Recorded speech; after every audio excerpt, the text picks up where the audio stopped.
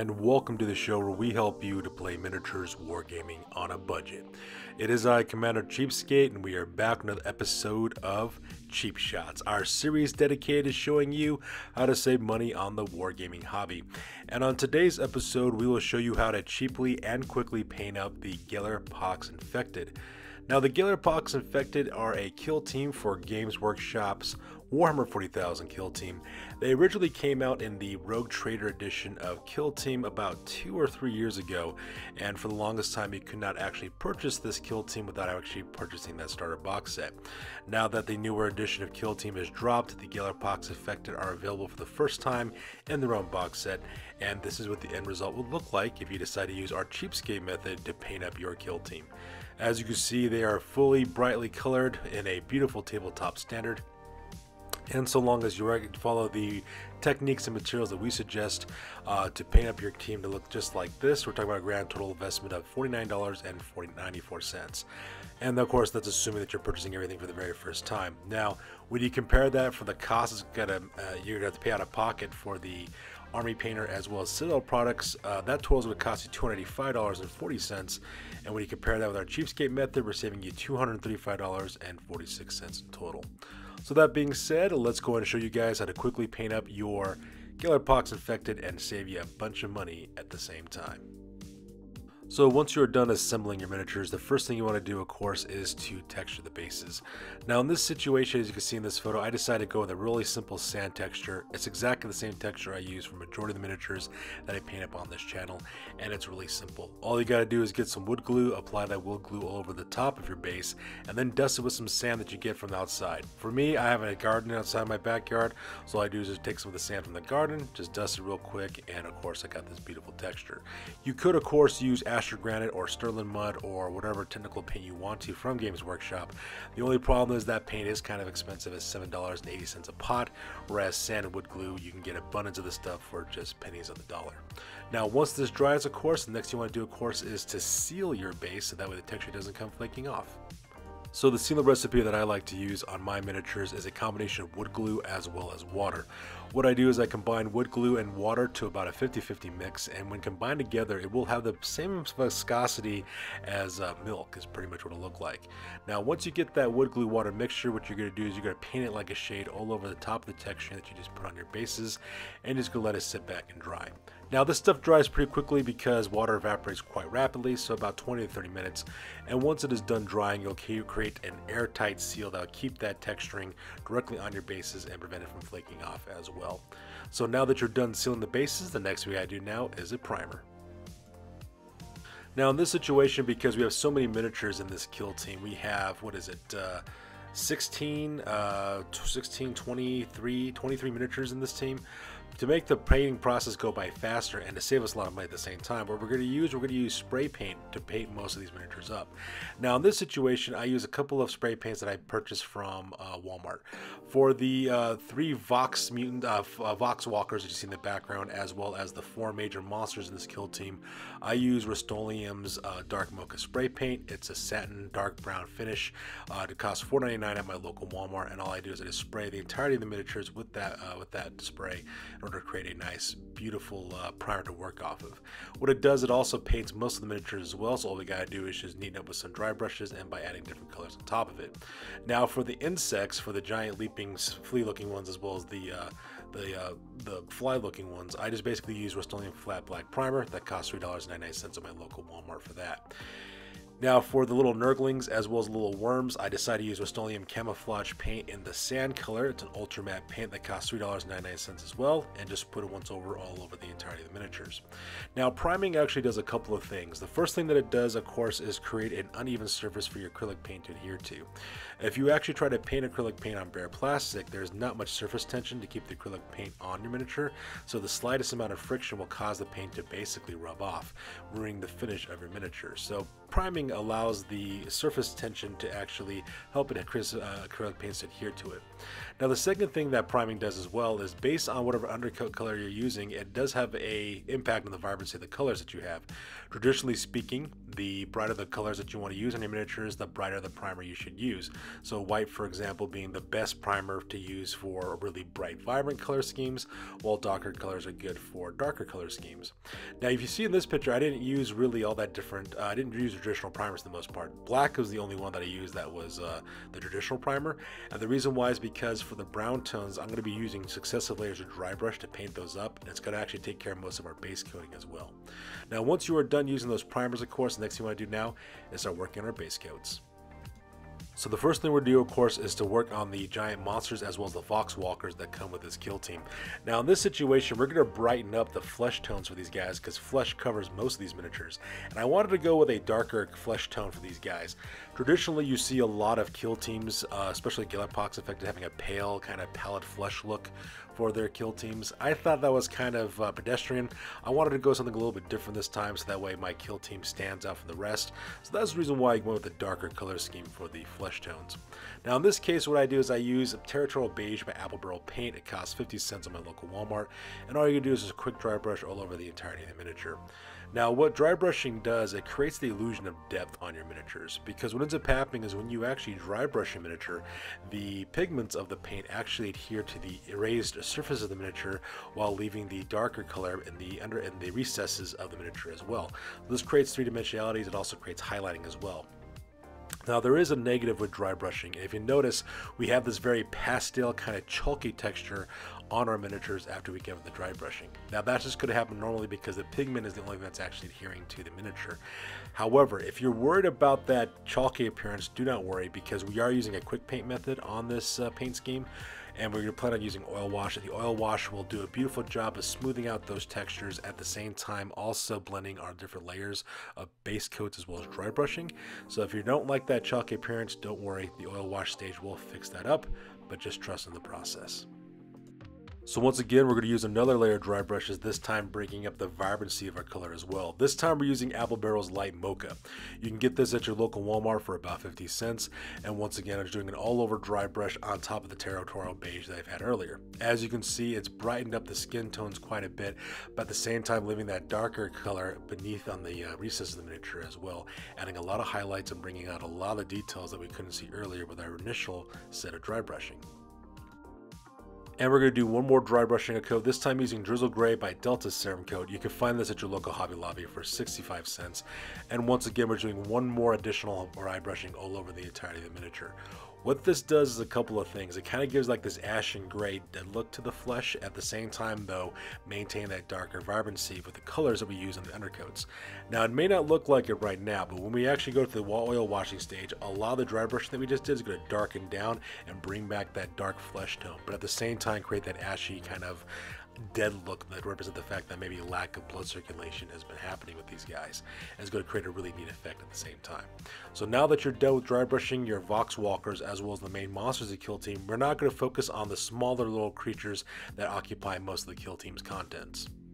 So the very first miniatures we're going to work on are the giant looking tick creatures, as well as those buzzing fly looking creatures as well. Now for these guys, because we use black primer on them, what we're going to do is we're going to dry brush them with Pewter Gray by Apple Barrel Paint. It costs you 50 cents at your local Walmart. We're just do a quick dry brush all over the entire surface of the miniature, and as you can see, it does a beautiful job of leaving that darker primer in the recesses of the miniature, while at the same time bringing back a lot of those details we couldn't see earlier because of the black primer. So that Pewter Gray is sticking to the raised surfaces and creating some highlighting as well as depth in the miniatures. So now that we're done with this dry brush, we're going to do a couple of series of more dry brushes to bring up the color on these miniatures. Now the next color we're going to use for our dry brush is Winter Green by Apple Barrel Paint. This once again costs you 50 cents at your local Walmart, and we're just going to do another all over dry brush with the Winter Green on top of the gray and the black that we have earlier. Now what this does is it creates this really awesome chitinous type of look, like a very insectoid type of look for these miniatures. I use this same technique on the bloat flies that I have for my studio's 3000 point Nurgle Legion of Chaos army. And it creates this kind of neat looking chitinous effect with the exoskeleton to make it look like you have a hard shell on the outside. At the same time, it's got this sickly green that you get on the effect on the black, so it looks absolutely fantastic. Now for this next step, we're going to use this exclusively on the giant flea tick looking monsters. What we're going to do is we're going to use Lime Sherbet by Apple Barrel Paint to do one more dry brush all over the surface of the exoskeletons on these giant insects. And the reason why is because we really want to bring home that idea that these are kind of like a sickly green color. And because of that, Lime Sherbet's going to do a beautiful job of bringing out that effect one more time. So once again, just do one more dry brushing with the Lime Sherbet. And then from there, we're ready to work on our nurglings as well as our worms. Alright, so now that we're done with our insects, the next thing we work on now are the little nurglings. I believe they're called glitchlings is what they're called in this kill team, as well as the little slug worm maggot looking things that we have on the right hand side. So we've already undercoated these guys with some spray from Krylon matte finish with the, sorry not Krylon matte finish, with Rust-Oleum camouflage sand colored paint. What we're going to do now is we're going to actually bring up some dry brushing to create that illusion of depth. Now for the glitchlings, we're going to use Peaches and Green by Delta Serum Coat just to give these guys kind of like a fleshy look, like these guys are made from like the remains of what was once human beings before they went into the warp. As for the little maggot worm things on the right hand side, we're going to dry brush that sand color with Lime Sherbet to kind of create this kind of sickly rotten flesh look for those guys as well. And once again, doing this dry brushing is going to leave that darker color in the recesses and bring a lot of those highlights and make them look really awesome at the same time. So now that we're done with most of our dry brushing, the next thing we're going to do now is start working on the base coats for a lot of the flesh on these guys. As you can see in this picture, I'm working on 3 monsters specifically. Those 3 monsters specifically are Volgar Thrice Cursed, as well as a giant kraken looking monster, as well as the other monster with a blowfly coming at his arm and a giant hook for a hand. Now what I wanted to create for these guys is I want to create like this kind of patchwork Frankenstein kind of inspired paint scheme for these guys. So starting off with Volgar Thrice Cursed, which is the leader of this kill team. He's supposed to be 3 different people that kind of got merged together when they went through the warp. So because of that, for his left arm, I decided to use Sky Blue by Apple Barrel Paint to kind of create this kind of pale, fleshy looking arms that he has on his left side. At the same time, use Apple Barrel's Wintergreen on the right arms to make it look like he's getting patched together by different human beings. Same thing applies for the rest of the kill team as well. So as you look right there in the center character, that giant hook thing that he has for a hand, I use Wild Iris by Apple Barrel Paint, as well as use Wintergreen for the fly looking growth that's coming out of his right arm as well. Now the fly looking thing's got like some scales and some chitinous plates coming out of it as well, so I decided to use Pavement by Apple Barrel Paint in order to create that effect as well. Now as for the giant fish hook looking kraken monster creature, for its tentacles on his left arm, I decided to use Wild Iris for all the tentacles, as well as the tentacles that are coming out of its mouth. As for its right hand arm that's reaching out, I decided to use Sky Blue for that pale flesh color to make it look like this thing's gonna kind of patch together. At the same time, that kraken looking creature also has a lot of barnacles growing on its skin, so for that I use Marsh Green by Apple Barrel Paint. Cost 50 cents, and just put 2 thin coats of all the colors that we have here. As you can see, we got a nice little kind of variety of color on these miniatures as well. Now continue on using the Wild Iris, I decided to use 2 thin coats of this stuff on all the wings of the fly creatures. As you can see, we do have quite a few different miniatures. These guys, we have 1 large blowfly as well as a couple of swarms. The one that's actually coming out of the skeleton was the most difficult one to do because of all the different rings in that swarm, but just take your time, put 2 thin coats of Wild Iris, and then once you're done with that, you're ready to move on to some dry brushing. So going back with the 3 monsters that we worked on earlier, the dry brushing we use on these guys is quite vibrant. Now for all the greens that we have on these miniatures, we use Lime Sherbet to do that. So we use Lime Sherbet on Volgar Thrice Cursed, as well as the barnacles of the kraken monster, as well as the blowfly coming out of the 3rd monster. We also use Lilac Mist by Apple Barrel Paint for all the purples that we've done. So for the tentacles for the kraken monster, as well as a giant hook arm for the other monster as well. And then of course from there, all the parts that we did in Sky Blue, we then dry brush it with Anita's acrylic Slate Blue. That costs 65 cents at your local Hobby Lobby, and we just add that to all the blue flesh tones to try to add that additional highlight and that illusion of depth. Now the 2 Apple Barrel paints, you can get those from your local Walmart, and they both cost 50 cents. And going back to the little fly swarms that we looked at earlier, we dry brushed their wings with Lilac Mist by Apple Barrel Paint as well. Just be careful that when you do the dry brushing on the swarms that you don't go overspill onto the greens that you did earlier. So just take your time, do a quick dry brush on all those wings, and then from there, ready to move on to the smaller insects. So going back to those giant tick-like creatures as well as the fly swarms, we decided to bring out some details by using King's Gold, which is a nice yellow color by Apple Barrel Paint. You can get this at your local Walmart for 50 cents. And what I decided to do for this one is to use 2 thin coats of King's Gold for all the eyes and the blowfly creatures. So all the swarms, I picked out their eyes in 2 thin coats of that, as well as for the abdomen or the thoraxes for the giant flea-like creatures that we also have as well. Now, I should also mention that one of the little maggot worm things looks like it's also vomiting up some acid. So in that case, I also picked out that acid coming out of its mouth in 2 thin layers of King's Gold, just to try to create that illusion of like it's spewing some kind of nasty bile at people. And going back to those little maggot monsters, I decided to pick out the little mandibles that they have, as well as some spines on the finisher, by picking that on 2 thin layers of pigment paint as well. So that way the pigment paint kind of contrasts nicely to the greenish flesh tone of the maggot's nasty, rotting looking flesh, and also creates a nice contrasting color to that. And just to add some more to the illusion of depth, I also did some dry brushing as well with some Drizzle Gray by Delta Serum Coat. Primarily concentrated on the parts I just did in pavement, so things like the mandibles, as well as the spines, as well as the vomit that's coming out of the worm right there on the right hand side, with that yellow acid that's coming out of its mouth as well. So once you're done with that dry brushing, you're pretty much done almost with all of the maggot creatures.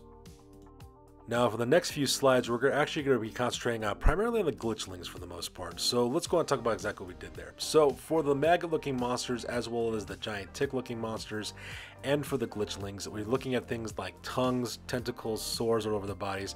For anything that kind of creates that kind of illusion, we put 2 thin layers of bright magenta by Apple Barrel paint on it and put 2 thin coats on it. So things like the tongues of the monsters, the tentacles, as well as some of the sores that they have on their body, the glitchlings, some of the wounds that are exposed, as well as the tentacles coming out of their mouth. We just put 2 thin layers of that color on everything that we want to have to be brightly magenta, and then we move on from there. Now, if you are afraid of making a mistake of actually overspilling beyond the boundaries using this bright magenta, don't stress out. And the reason why is because Nurgle miniatures are actually quite forgiving to paint, especially if you decide to add homemade blood, gore, as well as slime effects. Because for everything that we do in magenta on this kill team, I'm going to be putting my homemade gore effect on. So whenever we make a painting mistake, it's not a big deal because the gore effect's going to hide those mistakes for us. Like I said, Nurgle miniatures are very, very forgiving. So if you're a first-time painter, you're looking for an army to paint, I suggest going with Nurgle, because if it looks sloppy and messy, that's perfectly fine, because all it does, it adds to the overall aesthetic of that army. Now the next detail we're going to work on real quick are some of the body parts that we find scattered throughout the miniatures. So like the swarms, for example, of insects, as well as one of these maggot creatures, they are eating bits and pieces of human being. We have heads and torsos and all kinds of stuff. So because of that, for those details, we're just going to pick those out in 2 thin layers of light mocha by Apple Barrel paint. And once again, you can get that at your local Walmart for 50 cents. Now for the next thing we're going to focus on next are all the pustules and buboes that are spread throughout all these miniatures as well. So like the glitchlings, for example, have some pustules over their bodies. So do the giant tick creatures, some of the blowflies as well, and definitely the slime coming out of those maggot creatures as well. Now the color we're going to use for this is Kiwi by Apple Barrel paint. Now Kiwi is actually a very, very, very bright green, almost like a day glow kind of neon yellow green, and does a beautiful job of creating that kind of aesthetic toxic look that we're looking for on these miniatures as well. You can get this substance at your local Hobby Lobby for about your local Walmart for about 50 cents. Now, like I said before, if you make any mistake with the pustules and the vomit and the ooze and stuff, do not stress. And the reason why is because we're going to put our homemade slime effect on top of that Kiwi. So if you do make any mistakes whatsoever, that homemade slime effect is going to do a beautiful job of hiding that. Like I said, Nurgle miniatures are very, very easy to paint. They're very forgiving as well. And if you're a first-time painter, you could not pick a better army to paint because it's really, really simple. Now going back to the glitchlings specifically, some of these glitchlings have some interesting details. One of them is carrying a wooden sword, another one's carrying a broken bottle as an improvised knife. The third one's also doing the same thing with a broken femur as well. So for those details, for the wooden sword, I used Burnt Umber by Apple Barrel paint, Wintergreen by Apple Barrel paint for the bottle, as well as Ivory by Apple Barrel paint for the bone. Now all 3 of these you can purchase at your local Walmart, and they cost 50 cents. And the last little detail we're going to do these guys real fast are all the parts are done in bone. So for example, the guy carrying the little piece of bone for a weapon, the bottle as well as a wooden sword, as well as for the corpses that the maggots as well as the drones are feeding upon as well. We're just going to dry brush those elements in Drizzle Gray by Delta Serum Coat, just to pick out a little bit more detail, create this kind of pale death look, and then from there we move on to our metallics. So the next element we're going to focus on are the metallic elements, primarily for the glitchlings, but also for one of the drones as well. Now for the drone on the left-hand side, these drones are actually coming from a severed head. So for that, we're going to paint that armor up in Gunmetal Gray by Folk Art. It's a nice, beautiful gunmetal color. You can get your local Walmart for about 75 cents. And then we're going to paint the visor of that helmet in copper by Folk Art. It's going to cost you 75 cents at your local Walmart as well. Now as for the glitchlings actually have these horned skulls, half skull masks that they actually wear. For the actual skull portion of those masks, we're picking out those those details in gunmetal gray. And as for the horns on those helmets, we're picking that in 2 thin coats of Deco Arts Dazzling Metallic Emperor's Gold. You can get that at your local Walmart for about 50 cents as well. So you just put 2 thin layers of all the metallic paints, and then once that dries, you're ready to move on for some of the detail work. So for the glitchlings, the next thing we're going to work on are the tufts of hair, the little mohawks that are coming out of their helmets as well. Now, like I said, I'm a big fan of bright, bold colors in my armies, so because of that, we're going to use Mermaid Blue by Delta Serum Coat. Let's get this at your local Hobby Lobby for about 65 cents. I just put 2 thin layers on the little mohawks and tufts of hair that are coming out of the glitchlings. And the reason why is because that Mermaid Blue contrasts nicely with the magenta, as well as the flesh color that we painted these guys up. It's a nice little detail that kind of draws your eye directly towards that. It also sets them apart too from most other kill teams that you see as well.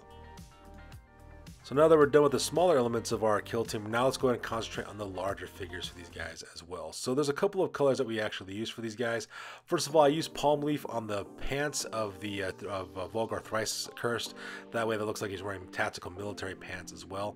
At the same time, I also use King's Gold for the flames that are coming out of the iron gray in his belly, so that way he kind of contrasts nicely with the rest of the miniature. At the same time, for the little giant monster in the middle there, I also picked out the eyes in King's Gold, and for the Kraken monster for his leather bracer around his arm as well as his leg, and the Executioner's hood it's wearing, I picked out 2 thin layers of pavement paint. I also did the same thing with the cloven hooves of the monster in the middle as well, and create that kind of nice little dark color using those pavement colors. So the next detail we're focused on, of course, are all the magenta elements as well. For Volgar Thrice Curse, I picked out that hanging tongue out of the mouth, 2 thin layers of bright magenta. Same thing with the proboscis coming out of the fly and the monster in the middle, as well as his intestines coming out of its stomach. And at the same time, I also use the exact same color for all the stitching cutting across the Kraken monster on the right hand side as well. And like I said before, if I make any mistakes, I'm not too worried about it because I will be putting homemade gore effect on top of that, and it's only going to add to the details. Now, as for the giant butcher monster with the giant butcher knife and the screaming faces all over its body, we also use 2 thin layers of bright magenta for all the open mouths all over its body, as well as the tongues that are hanging out of those mouths as well. And like I said, if we make a mistake with this magenta, like it spills over the teeth or onto the flesh, we're not too worried about that because that homemade gore effect is going to do a beautiful job of hiding those mistakes as well. And the next thing we do as well is to do a quick dry brush real quick on all of the magenta portions that we did earlier. And we're using Cameo Pink by Apple Barrel Paint. It's a nice bright cotton candy kind of candy pink that you can get at your local Walmart for about 50 cents. I also put this on top of all of the purple elements as well, so like the tentacles of the Kraken, as well as its mouth, as well as a giant hook blade for the monster there on the left hand side. The reason why, because I just added another depth of detail onto those parts, and I thought it looked really, really interesting. Now, I did forget to take a picture of this, so I'm going to talk about this now. The monster on the right hand side for his shirt as well as his loincloth, I actually picked out 2 thin layers of Ripe Tomato by Apple Barrel Paint. It's a nice, beautiful orange color, and I just put 2 thin layers on top of his clothing as well. And once we get done with the base coat from the monster's clothing, we then dry brush it with Tropic Orange, which you can get at your local Walmart for about 50 cents. It's also made by Apple Barrel Paint. And it's a nice kind of pastel orange. It does nicely, creates that illusion of depth by capturing the folds of the fabric while leaving that ripe tomato in the darker recesses. Now for the butcher monster, because it's got so many screaming mouths over his body, we're going to pick out the detail of the teeth as well in 2 thin layers of Light Mocha by Apple Barrel Paint. All we're going to do is look for those teeth and fangs sticking out of its body, putting 2 thin layers of Light Mocha on top of it. And then once we get that detail picked out, it looks like it's properly screaming at us now, which looks absolutely terrifying. So the next detail we're going to work on next is all the hair on this miniature as well. The hair on the top of the main head, as well as some of the faces coming out of his flesh as well. So as a nice contrasting color, I decided to use Wintergreen by Apple Barrel Paint as a nice contrasting color to all the orange that this character is wearing as well. It's a nice contrasting color, and oddly enough, it kind of fits with the darker skin tone, as well as the magenta paint that we're having on here. Besides, it looks like it's a maniac clown looking monster, so it only adds to that effect that something here is not right.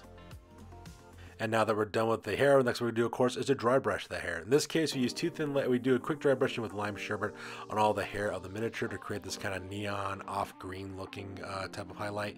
We also use exactly the same lime sherbet for the bloatfly coming out of the monster there on the left-hand side to create that effect as well.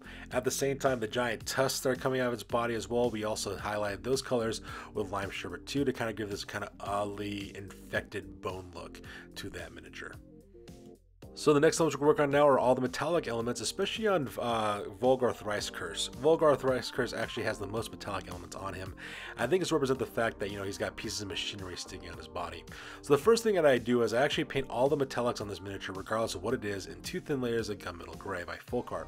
And the reason why I do this is it kind of creates a base for the metallic elements, and then I can just alternate different colors on different details I see on this miniature to break up the monotony of colors on him, so that way he's not just all one complete color for the metallics. And once you get those 2 thin layers on, next what you gotta do now is start creating those different color schemes. So this is Volgar Thrice Curse when he's all said and done with all the metallic elements. So for example, for some of the pistons that I have on this guy, I actually picked out those in 2 thin layers of aged copper by Anita's metallic paints, just to create some diversity along the steel color.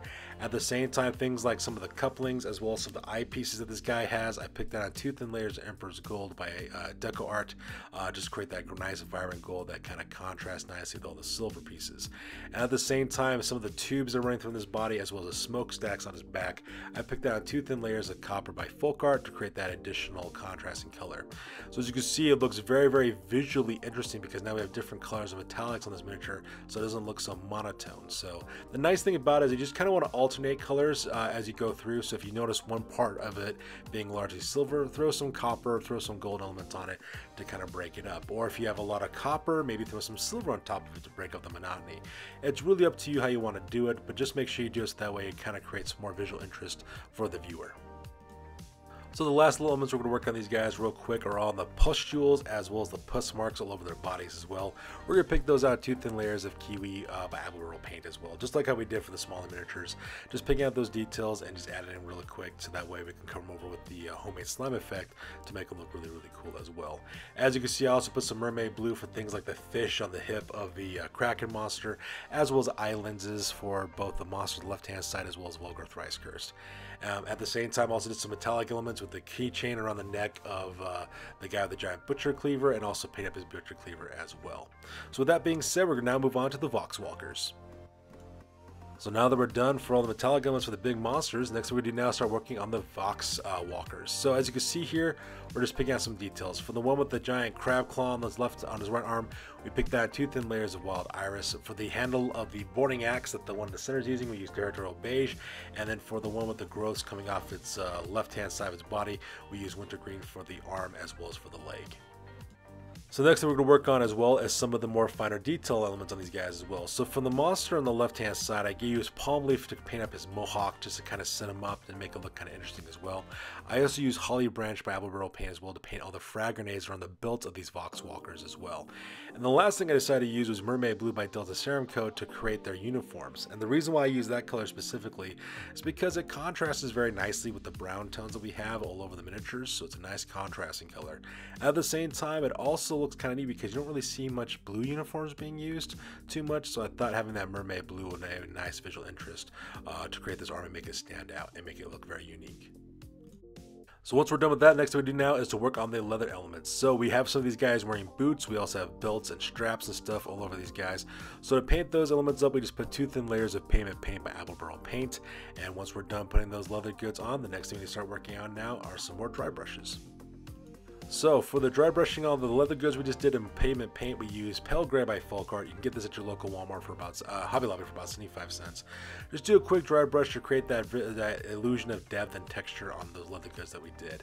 At the same time, we also use lime sherbet in order to do a dry brushing on the mohawk on the Voxwalker on the left hand side, as well as for the tumorous growths on the guy who's located in the center as well.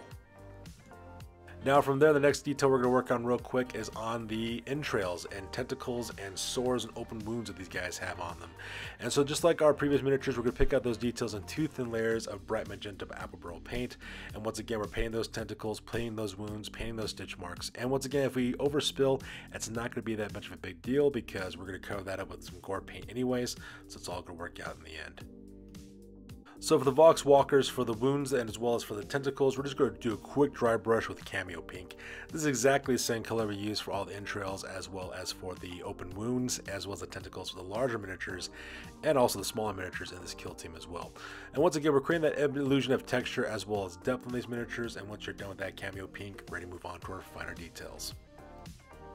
So one of the last few details we're going to focus on real fast before we move on to the metallic elements are things like the sores and wounds that these characters have.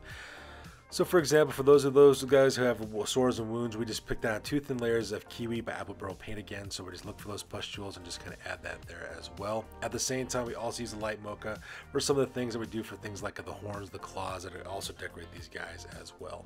And once we have those 2 thin colors done, next we do now move on to our metallics. So once again, we're using 3 different colors for most of the metallics. We're using Gunmetal Gray by Folk Art, Copper by Folk Art, as well as Deco Art's Dazzling Metallics, Emperor's Gold. So for things, for example, that we did in the Gunmetal Gray, for example, the skulls, the blades of the weapons, the hook, that sort of thing as well. Now we also used the Copper color to break up by some of those details by picking out things like the wiring that's coming out of the skull helmets and stuff like that. At the same time, we also used Deco Art's Emperor's Gold for things like the like some of the detail metallic pieces, like some of the weapon halves, the shafts of some of the weapons, the guards of some of the weapons as well. Now the last thing we did, of course, was we also picked out these little diodes that are built on the colors that these guys are wearing, and for that we used King's Gold by Apple Barrel paint to kind of create this kind of hazard light kind of look to them, to make a look at these guys are just kind of wearing those as a way to like illuminate the darkness or whatever. So at the same time, it looks really, really awesome, and also adds some much needed color to this kill team. And with that, this is what the overall look of the kill team will be once it's fully assembled and painted and before we do our oil wash. As you can see, we do have a very chalky pastel finish on these guys, and the reason why is because we have not added the oil finish. Once we add the oil finish on there, it's going to smooth out those transitions as well as smooth out those textures, at the same time darken down the value of the colors that we're using for the vibrancy of these miniatures. So this is what your kill team is going to look like before you use the oil wash.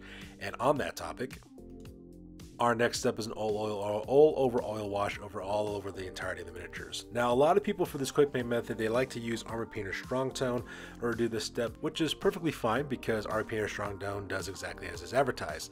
The only problem though is that Armor Painter Strong Tone does cost $32 per can, while Minwax Poly Shade and Emission Oak Color does exactly the same thing, only costs us $6.99 for a can.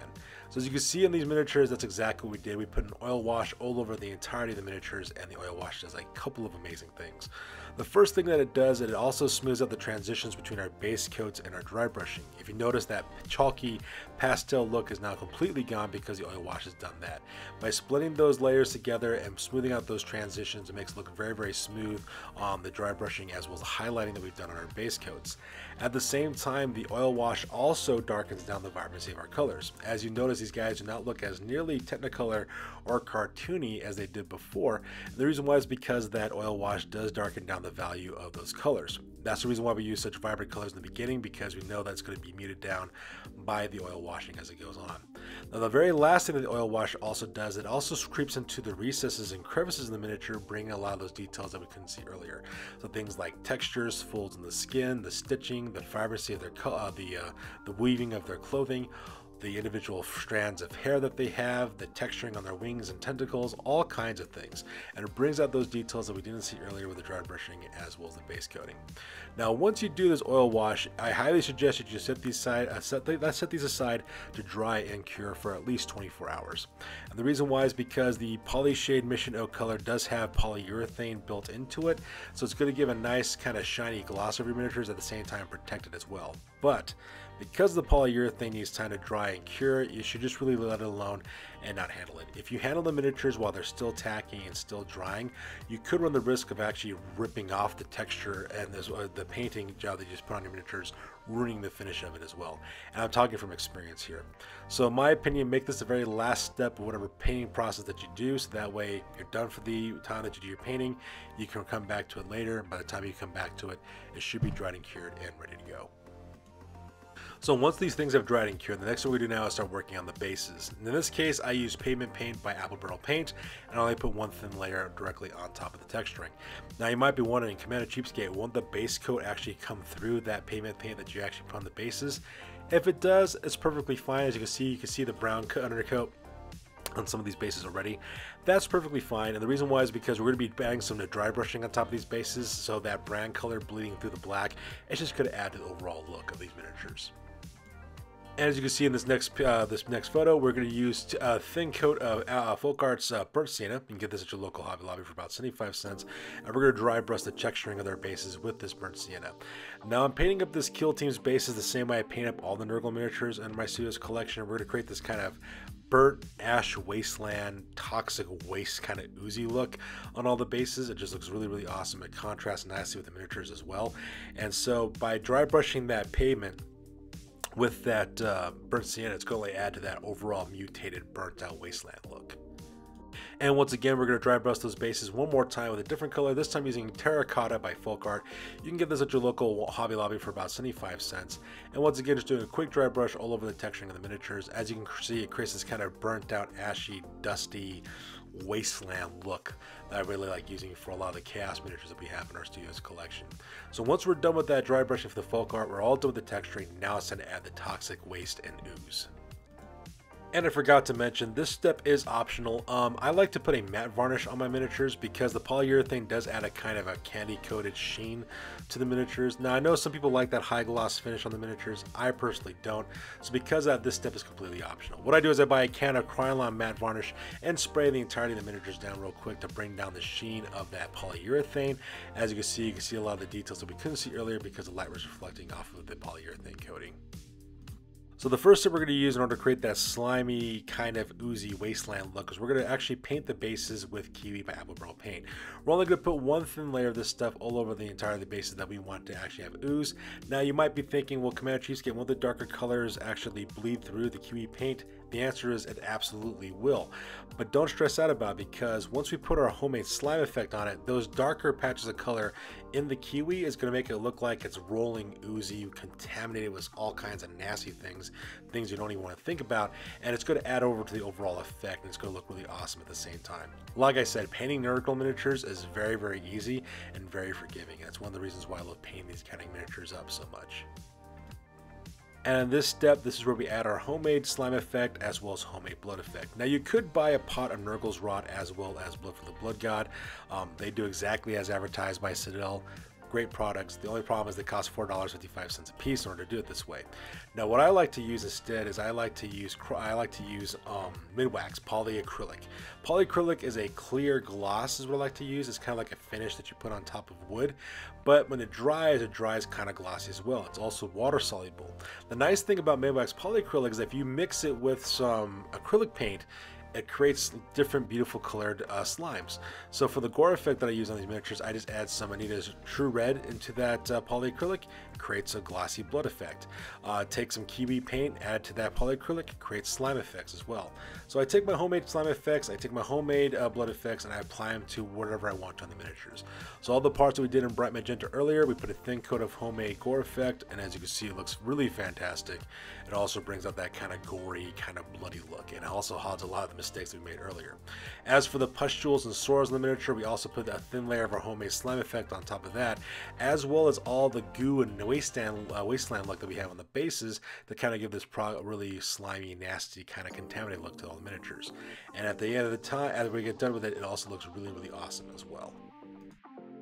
And finally, the last step we use in order to create these miniatures is to rim the bases. We put 2 thin layers of Folk Arts Burnt Sienna, and then once that is done and dried, you have a fully completed kill team to bring rot and ruin to the battlefields of the 40k universe in your games of Kill Team. So with that being said, let's talk about the end result. So let's go on and talk about the material that you need to purchase from both Citadel as well as Army Painter if you want to paint up your kill team of Gellerpox Infected to look just like ours and using the exact same techniques. This is assuming, of course, that you're purchasing everything for the very first time. Now you'll need to buy Wraithbone Spray, which is going to cost you $22, Chaos Black Spray for $17, as well as Rhinox Hide Spray for $22.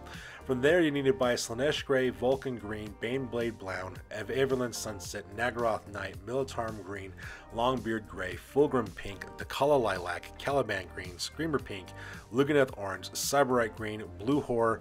All those pots of paint are going to cost you $4.55 because those are a combination of base as well as layer paints. You also need to buy Wildwood Contrast Paint for $7.08 there.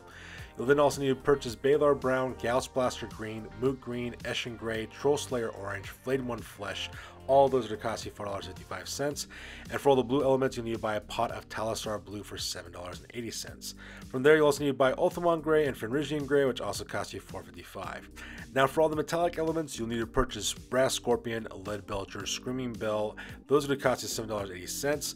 For some of the brown effects we did for the bases, you'll need to buy Doombull Brown and Squig Orange, which is going to cost you $4.55 for that. Retributor Armor for all the gold elements for $7.80, and if you decide to do the quick paint method, you'll need to buy a can of Army Painter Strong Tone, which is going to cost you $32. Now, for all the rot as well as blood effects, you'll need to buy a pot of blood for the Blood God and Nurgle's Rot for $4.55. If you want to do the matte varnish like we did, you'll need to buy a can of Muted Tarnished Varnish for $19.50, and for the texturing on your bases, you'll need to buy a pot of Astro Granite. Now, assuming you're purchasing all those materials for the very first time, you're talking about a grand total investment of $285.40 of painting up your miniatures look exactly the same way we did, but using Army Painter as well as Games Workshop products. Now, when you subtract the cheapskate method of only $49.94 for our materials, you're talking about a grand total savings of $235.46. Just to give you guys an idea of how much money that actually is, that's approximately the price of the starter set for Kill Team Into the Dark. That costs about $230. That's how much money we're saving you guys. We're saving you so much money from our paint jobs that you could actually buy that box set if you wanted to. So there you guys have it. This is how you guys can quickly and more importantly cheaply paint up your Gellerpox Infected for Warhammer 40,000 Kill Team. As always, please feel free to leave a comment, like, and or subscribe. Your guys' input is valuable to us as always. Also, check us out on Facebook, Instagram, and blogger.com for all the greatest hobby news related to this channel. That's good for this one, you guys. We'll catch you guys in the next one. Peace out and stay classy.